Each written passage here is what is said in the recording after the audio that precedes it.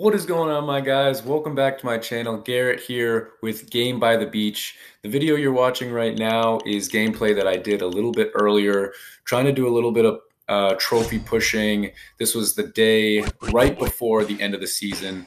I'm trying out a new deck here, but really I just wanted to take the time and talk to you guys about what you guys think about this game. I want to know what you guys want in the next update. I really haven't heard anything as of yet, so hopefully some different things are going to happen in terms of connecting to a community. I would love to see a way to where you're able to communicate with different people, whether that's even in game with different chats or different emojis or whatever you want to call it, or being able to have a clan or a whatever you want to call it, but having a group of people on the same team working towards a common goal. I think that would be really, really cool. So I know this game is super new, but I'm excited to see what kind of happens. I really haven't found a deck that I'm vibing with completely, but I'm having a ton of fun with the game. So yeah, I'm also interested to see what kind of rewards are going to be given at the end of the season. So as of right now, I don't know, but excited to find out. I'm sure there's going to be some sort of a chest, some sort of a gold reward, or a few cards or anything like that. But I'm really excited to find out, and I'm interested to see what's going to happen with where you're going to be on the leaderboard. I know in like Clash Royale, here's a victory right there. I know in Clash Royale, you had you decreased in trophies like 200 or something like that when you won, and then or when the season ended, and then you'd climb back up. And that was always really fun. So I'm interested to see if that's going to happen. I know people right now, they keep messaging me and saying that they're at the top of the leaderboard. I was having trouble getting in a game. But at the top of the leaderboard in terms of like 5,000, 6,000 trophies. And they say everyone has Boris. Everyone has 1,000,000 damage coming out of Boris. And they're all bots. That's what they say. They're all bots, which I'm really interested to see. But I think that's something that may just be because this game is so new, and they really just wanted to get it out there and have people see it. I'm sure the more and more people that are playing the game, the less need for bots there are. And then there's also going to be more cards. There's going to be more variation. Right now, it's pretty similar decks. I haven't even talked about the deck I'm rocking right now. I got the Portal Master and the Hex in there. I'm sure, as you've seen, you guys have been probably watching the gameplay more than I have right now. But it's a pretty fun deck. But other than that, everyone's running, engineers, Boris, a lot of people run Plague Doctor. If they have Harley Quinn or Dryad, they're certainly going to run it. I think those are two of the best cards in terms of uniqueness, and then obviously damage, Boris and Engineer, and maybe Wind Archer or something like that. But I think it's just really at its earliest stages. So we're going to see this game continue and continue to evolve and just get better and better. And I'm really excited to see that. So as soon as I find that out, I'm going to let you guys know. Not that I have gamer insight, but I'll be doing a little bit of research just to see if the information's out there.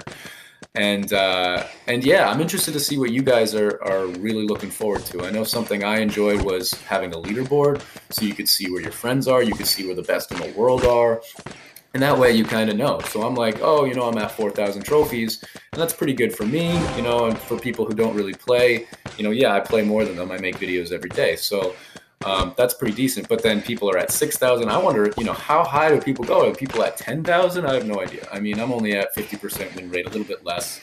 So I'm sure people are higher and have a 70% win rate with some crazy deck and all these different strategies. So a leaderboard and having other decks that are shown by what these people are playing with would be really interesting and be really cool to see. And then continue to make the game better, right? You want to have the gameplay better and better. And that's kind of the goal. Playing this deck right here, I had a sweet switch right there with the Warlock. Got the Boris out of there. Yeah, I forget what I was going to say just now. But I'm really interested to see what's going to happen. Oh, one thing I was thinking about this specific deck is the instant kill damage was actually a little bit more apparent, and it saved me a number of times. So I'm interested to see if I could make a deck that's like purely around the insta-kill and get a bunch of hexes, Boris, of course, probably engineers, but also, the Grim Reaper, and then maybe a mime or something to where I can switch in hexes and grim reapers and get that insta kill just constantly, and it just keeps popping off. I feel like that would be a pretty cool concept, but not sure if it's going to work. The deck, I think the one I'm playing against right now, this dude literally just does, or maybe it was the one earlier, but what I've been seeing is decks that just are Boris and a bunch of support units, Dryad, Mime, and Harley Quinn, and they just fill the board with Boris. And I mean, I have a setup right now. I have a setup that I like. I have a number of Boris, a number of sharpshooters, and a number of engineers that are all in a row, and I'm getting my butt kicked. So I can definitely see why people are getting frustrated. But again, I think that it's just really early stages in the game, and I think this game has a lot of potential. So I got to look up who the devs are and who created this game and everything like that, because I know nothing about them. I mean, I don't know a ton about this game, to be perfectly honest. But still looking forward to it. Yeah, but so I want to see what you guys are thinking about in terms of what you want to see, in terms of what you really like. I think it's a really unique game. Here you see that I am taking a loss. I think it's good to show you guys losses. I mean, this is, of course, I'd rather not, but it's realistic, right? You guys see every video that my win rate is 47%. So if you guys are losing, it's not the end of the world. I don't think anybody right now knows exactly what they're doing, right? Just because it's so new. And I kind of like that aspect. I also want to learn. That's why I want the leaderboard. I mean, I have an advantage a little bit because I have you guys telling me what to do, to where a normal player wouldn't have anybody telling them what to do. So I have a little bit of an advantage there, but I think this is the last game in the video. We've got a little bit of a messy board, but we got some engineers. We're probably looking for Boris, but so far so good. Look at his board though. So his board right now is priestesses, mages, not mages, mimes, and Harley Quinns, and he's just going to switch around until he can get engineers. His entire game plan is based around engineers, and does he have one other troop that's a damage dealer? I haven't seen anything yet. But that's like a really cool concept, and I've said this in other videos. Oh, he has a slow guy. It's just hard to pull off. It's really hard to pull off. I want to be able to try out different decks that are unique and a bit of fun, but I also want to have a win rate. So I'm like trying to go to different decks, trying to go to different things. And it'll be interesting to see what happens. So next video that you see, it's going to be the new season, and hopefully we get some new cards. Hopefully we get I don't really know if we need balancing changes per se. Maybe Boris is a little overpowered, but that's like the only one I could think of. Maybe increase the damage of some guys that aren't being used. I don't even know who's not being used. Wizards, Ice Wizard, Electric Wizard, or I don't even know. But it'll be really interesting to see. And I think one positive to this game, I think there's a number of positives, but one real positive to this game is the fact that they could do anything they want with these cards. I mean, it shows with Mime and Harley Quinn. They're crazy. Dryad. All three of those are very, very similar concepts, but they're all very different cards, right? So I use the Mime, and it kind of screws me because I get a random card every time. And then you have Harley Quinn to where you get the card that you want, but maybe you don't want that card. Maybe you have a tier 4 priestess. I guess you could combine it and then combine out of it, but then you don't know what you're going to get, right?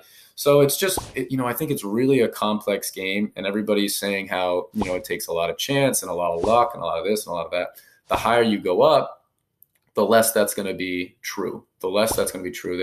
You're going to be combining into exactly what you want to do, and it's going to be really, really cool. So, we're all learning together with this, and it's really such an exciting game. So far so good. I think we just finished the second boss, if I'm correct. We've got this deck that I'm running right here. It takes a lot of focus, so it's actually a blessing that I'm doing this not live, because I'm switching around the hexes as well as I'm switching around the engineers, trying to get them in, the engineers all together, but I want the hexes in like convenient locations. And then I've also got to upgrade. So you can notice that I'm a little bit slow on some of the upgrades, and I get a lot of mana, and then I kind of freeze up to what I want to do. Like right now, I'm trying to figure out where I want to put that bottom hex, and there's not really a good spot for it.